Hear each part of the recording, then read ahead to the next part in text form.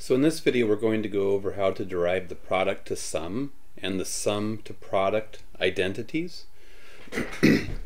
Here on the right there's a list of the product to sum identities, and in each of these four identities you can see that we have a product, either sine times cosine, cosine times sine, cosine times cosine, or sine times sine, that is rewritten in terms of the sum or difference of cosine and sine functions. And that's why these are called product, changing a product into a sum slash difference identity.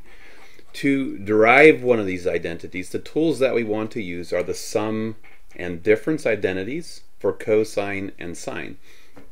And so the process is really straightforward. Let's say I wanted to derive the product identity for cosine. Cosine alpha times cosine beta equals 1/2 cosine alpha plus beta plus cosine alpha minus beta.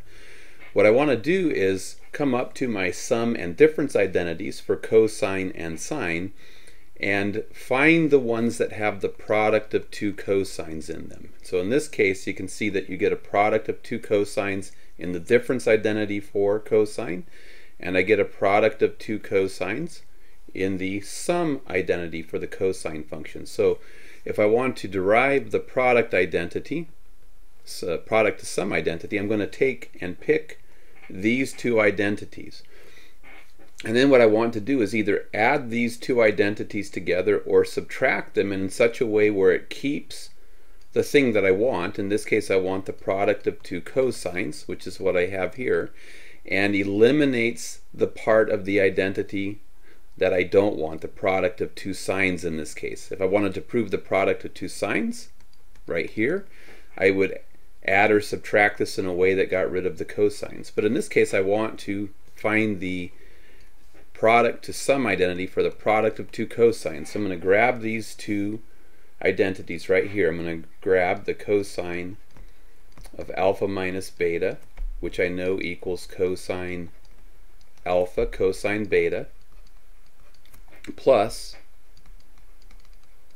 sine alpha sine beta, and I'm going to grab the other cosine, the sum identity for cosine, cosine alpha plus beta equals cosine alpha cosine beta, and it's a plus so I get the minus, and it's minus sine alpha sine beta. And what I want to notice is that if I add these two identities together, I'll get sine alpha sine beta plus minus sine alpha sine beta. Sine alpha sine beta minus sine alpha sine beta will give me a 0, and the product of two sines will have canceled, and I'll be just left with the product of two cosines. So I get cosine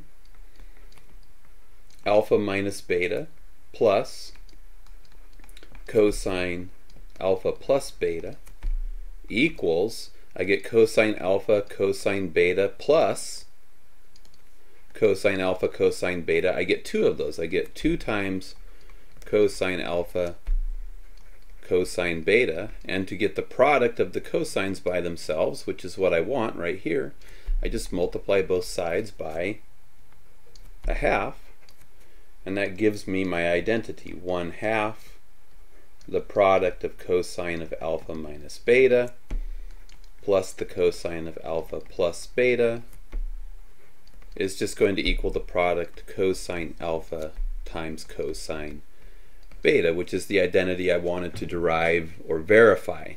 So the process would be the same if we were verifying these other ones. We just find the combination of sum and difference identities for cosine and sine that will give us what we want, either the product of two sines, product of two cosines, a sine times a cosine, or a cosine times a sine, and you'll get the enjoyment of doing that in the homework, I'm sure.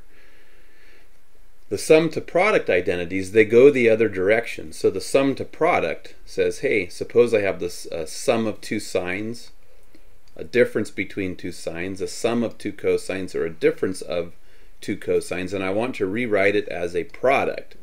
I can see here I have some sine stuff being multiplied by some cosine stuff.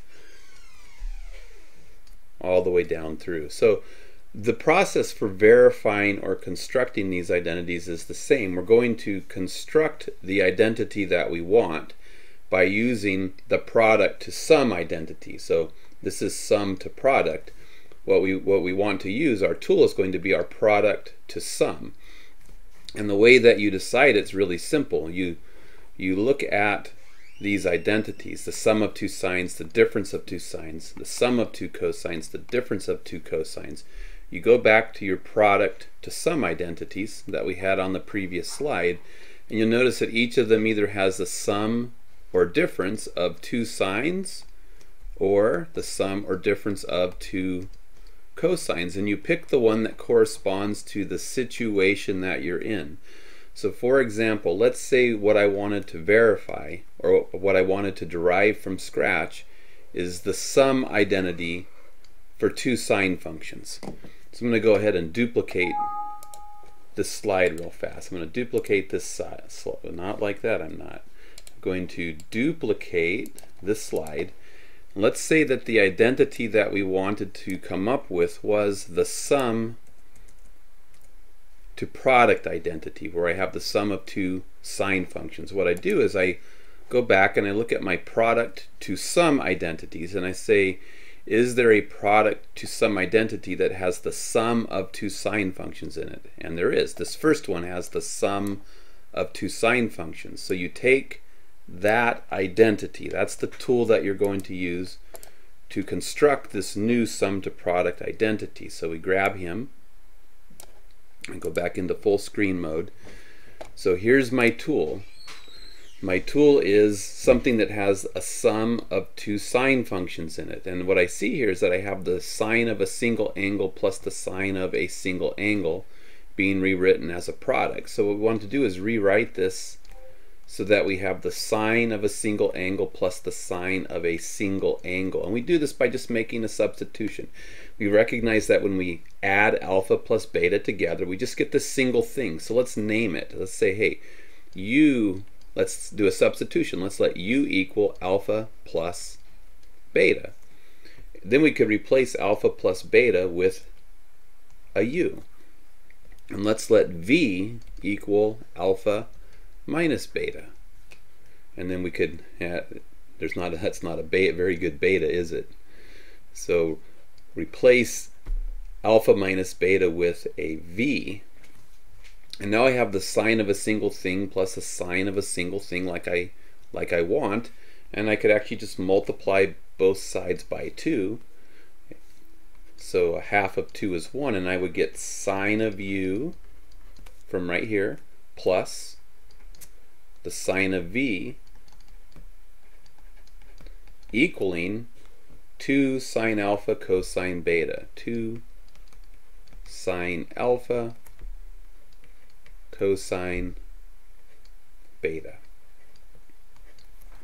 The issue is we want to rewrite the entire thing in terms of u and v. We're substituting and getting rid of the alpha plus beta, the alpha minus beta. So we want to rewrite the alpha and beta in terms of u and v, the variable names we're using for our substitution. So what I can do is just take u equals alpha plus beta and recognize that u equals alpha plus beta combined with my poor betas, I can't do them, combined with my v equals alpha minus beta. I can look at this as being a system of equations. So if I just add these two together, I get u plus v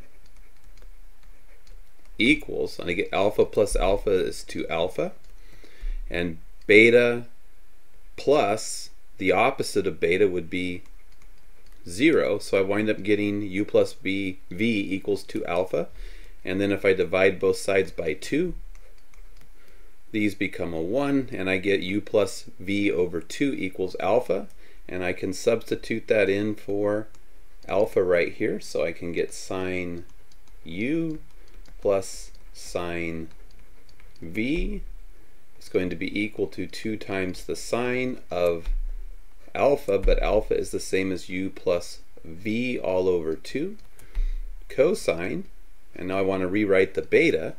We'll play the same game that we just did, but now we'll take u equals alpha plus beta, and we'll subtract the v equals alpha minus beta.